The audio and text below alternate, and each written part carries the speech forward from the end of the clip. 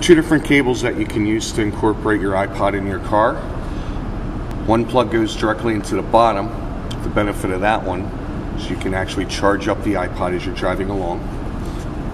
Another way is by using the headphone cable. You plug it into the jack that would be installed on the dashboard of the car, and into the headphone jack of the iPod player that you're going to be using. The benefit of this one is it doesn't have to be an iPod, it could be any type of MP3 player. This is the RF modulator. This interrupts the antenna coming from the car and pumps the signal of your iPod directly into the back of the radio. One of the benefits of having us do the install is, one, we know where all of the proper connections are going to be made at.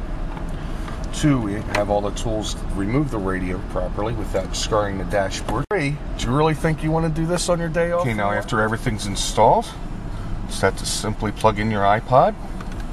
Right now you're listening to regular radio. Go to a preset station. Turn the toggle switch on.